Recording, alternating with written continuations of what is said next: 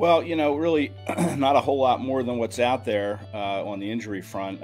To me, it sounded like a pretty positive thing when Sirianni said on Monday that he expects some of these guys to be ready to go on Sunday.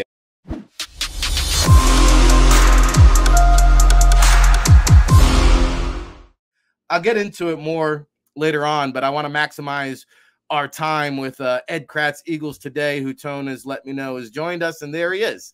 Ed, Cafe Kracz, cooking up some espresso. Good morning, sir. How are you today? Morning, Rick. Good to see you.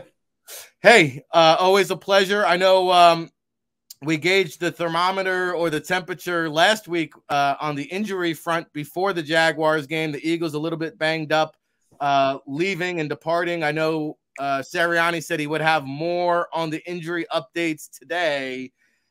Any kind of rumblings, any kind of news that you could tell us? Tyrese Robinson was signed to the practice squad. Does that mean they're a little bit questionable with, say, Amalu there on the interior? What are you hearing from the Birds front on the injury report?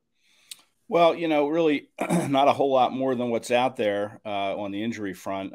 To me, it sounded like a pretty positive thing when Sirianni said on Monday that he expects some of these guys to be ready to go on Sunday. I would think that might mean Devonta Maddox, who kind of twisted his ankle in practice on Thursday. So now I would think he might be ready to go. Darius Slay said in the locker room to me afterward that he was fine. Not sure why he couldn't return if he was fine. Mulata might be a little bit bigger of an issue, and maybe even Jake Elliott. Although I talked to Elliott afterward in the locker room, I went up to him. Nobody was near him, so I asked him a few questions, and he said he was fine. But these players say they're fine, and then they're playing doctor here, so they have to leave that decision to the medical people. They want to get out there and play, but I would think Mulata might be the most serious of the injuries with the shoulder. If it popped out, and it looked like the way he was running off the field that he was kind of hanging down a little bit, and if it got dislocated or popped out, I mean, that could be a season-long situation unless you get it fixed. I guess the good news there, if he doesn't play, is Andre Dillard, and I know people aren't really, there's a lot of people that don't think Dillard's very good. I think he's a good player. He's not at Mulata's level, but Dillard could come off the IR maybe this week. We've seen him do some things during practice with just rehabbing, and he looks okay. Like, it was a fractured forearm. So we'll see. But that would kind of be the silver lining, so to speak, is Dillard could step in at left tackle. That's why he's here. That's why they didn't trade him. They wanted that insurance in case something happened to Mulata. And then you talk about Amalu and the ankle. He limped off. He looked okay. I don't think there's any serious damage there. He's another guy that will probably be limited this week that's going to try to fight through that and be ready to answer the bell on Sunday. If not, Pitt is going to be the guy. We saw him come in, and I think it was 20 snaps he played against Jacksonville. Had a really nice block on the touchdown run, the 5-yard touchdown run by Sanders there in the fourth quarter. The Eagles like him. I think he's a little inconsistent personally, but you hope Stoutland can kind of get him closer to being more and more consistent if he has to play an entire game. I'm not sure how much help Tyrese Robinson's going to be just signing him. They have Josh Sills as well on the active roster. I mean, he's probably a little further more along in the system with Jeff Stoutland. So I would think he would kind of be the next man up before Robinson would get the call up. But, who knows? And, we're still early in the week, so we'll find out more as we go along. Yeah, next man up is how Sirianni phrased it yesterday, and he mentioned specifically Opeta. He's the next guy up in the system, as you said, Ed, and he started in that playoff game last year. Sirianni says he has faith in both of them, but I like the fact that he basically said Cam Jurgens is in a redshirt year, essentially just mirroring Jason Kelce, which, again, we talked about the luxury of the depth, and Dillard now is looking like a fantastic move holding on to him. He did say he's attacking the rehab. He didn't exactly give a timeline. Hopefully you get an update later on today. But we talked about the luxury of the depth of the offensive line, and we're starting to see that here. Also, I would imagine, today is rodeo day. And for those of you at home that don't know what I'm talking about, it's the gong show that we call it in the NFL, where you're allowed to bring in street free agents and work them out. I think today will be telling in terms of how serious Jake Elliott's injury is, because Sirianni said we'll be ready either way. You could read that, take it for whatever it's worth. Well, I'll take it for whatever it's worth. How many kickers are visiting the facility today, Ed, right? If there's some kickers on the visits, then Elliott's injury could be a little bit more serious. And just to spend some time on special teams, because I saw Tyrese Robinson took the spot of Brenton Covey on the practice squad. Covey gets elevated to the 53-man. Looks like he is going to be the main returner for the short term anyway. Yeah, I mean, really, what other options do the Eagles have? I mean, you could say Kenny Gainwell. He really hasn't done it. But Devonta Smith has such a big workload on offense. I know they threw him back there in a high leverage situation against I guess it was Washington the week before. But you don't want him having to return 5 punts and, playing 90% of the snaps on offense either. I mean, it's a big workload. It's a lot of hits that he's going to have to absorb. We saw him kind of limping on the sidelines at one point during that game, but he was able to shake it off and return. So you don't want to use him. So they really don't have any other options, Rick, in my opinion, other than Britton Covey. And, I know people are down on Covey. Maybe it's because he hasn't returned to the house yet in the first 4 weeks. I don't know. There's a real high expectation level to be the next Right. Darren Sproles, I guess. But, I mean, listen, this kid, he's a rookie, an undrafted rookie at that, who's still kind of feeling his way along and learning how the Eagles play special teams. He told me in the locker room afterward, he said they told him if the ball is kicked end over end, then go ahead and field it. If it's just a straight spinning ball, to just let it bounce. And that's kind of what he did. So, he catches the ball. I know he had the muff against Washington, but, you got to kind of grow with this guy. I mean, he's not, Devin Hester or some of these great returners that have passed through the league. He's not Brian Mitchell or, any of these guys. Not yet, but I think he can, if the Eagles block, and it's not just Covey, right? You have to be able to block on the punt return.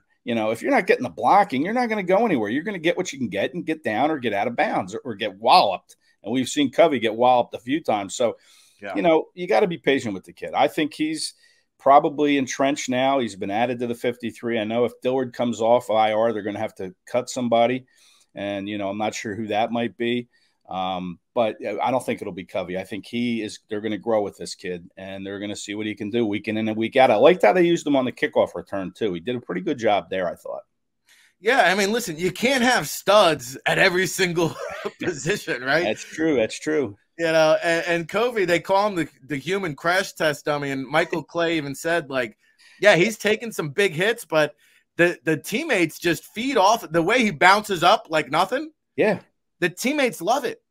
And I think Covey fits the whole mantra that Sirianni preached: tough, gritty, hard-nosed, underdog, right?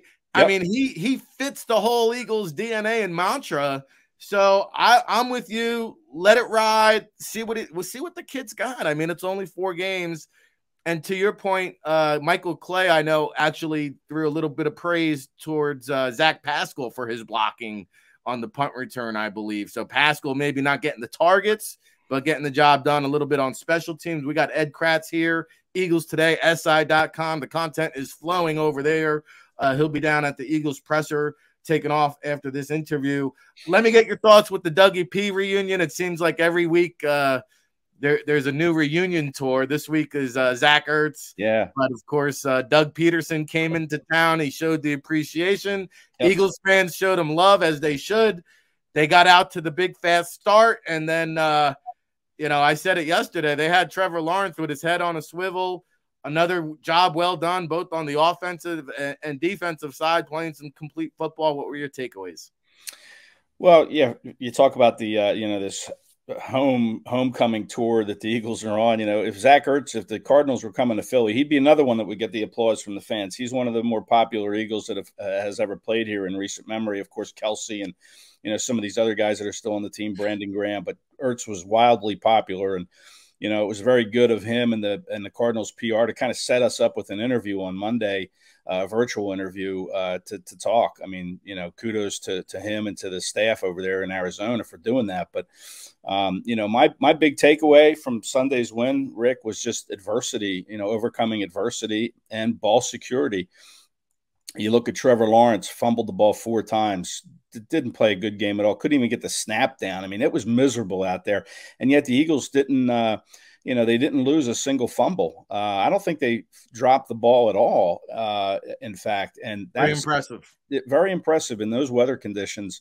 And then the forced 5 turnovers from the Jags. I mean, I think it was the first time they had 5 in a game since playing the Raiders on Christmas Day back in 2017. I mean, that doesn't happen very often, neither do the 9 sacks like they had against Washington. So this defense, to me, that's a big takeaway is each week they're doing things to impact the game, and especially Hassan Reddick. I mean, his goal every game is to go out there and make one play that impacts the game. And he made 2. I mean, he had 2 strip sack fumbles in the fourth quarter, when it was still a game. I mean, this wasn't, tucked in the win column like Minnesota and Washington were.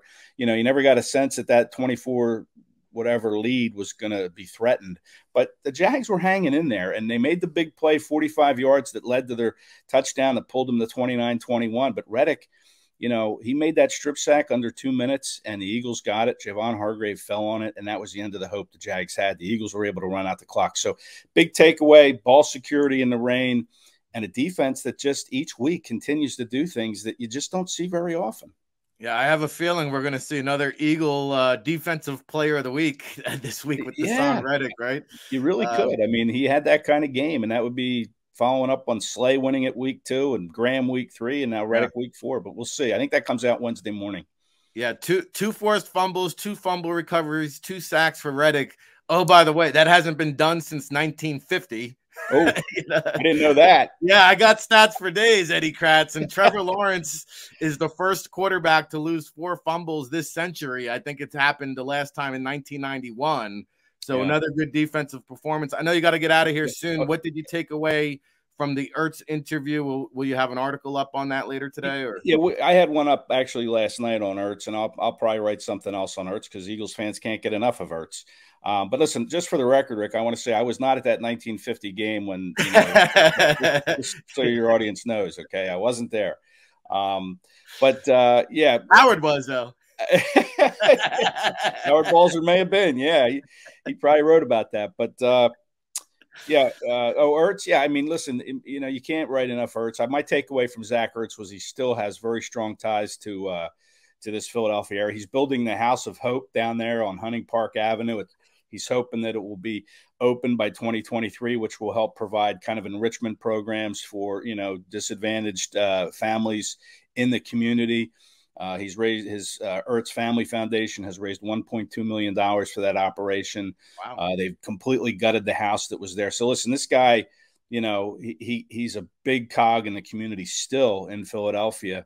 He still knows a lot of guys in Philly. Obviously, he played with Hurts for about 1.5 years. He didn't want to make any comparisons between Hurts and Kyler Murray. You see some comparisons between those 2 quarterbacks, but he said they're both 2 of the most competitive players I've ever been around. So Hurts said a lot, and I put the one story up last night. I'll probably have another one later today as well on Zach Ertz.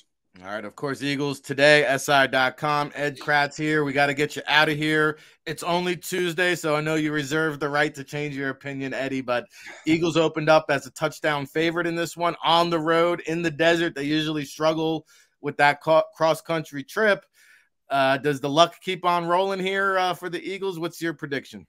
Well, I remember Hurts made his second career start in Arizona, and that was just a great back and forth. Him and Kyler Murray really went at it, in the air. And, I'm kind of looking forward to that kind of game. But the Eagles defense, I think, is better than it was back, in 2020. Sure. It should be anyway. So, I like the Eagles to – boy, I hate to say they're going to go 5-0. I mean, I certainly didn't predict that when I had my pencil out picking the W's and L's when the schedule came out. I didn't have them at 4-0, I don't think. 5-0, I mean, it's just when you look at it that way, it just seems like, boy, they're going to lose sometime. I just don't see it happening this Sunday. I don't. I think it's going to be a tough game.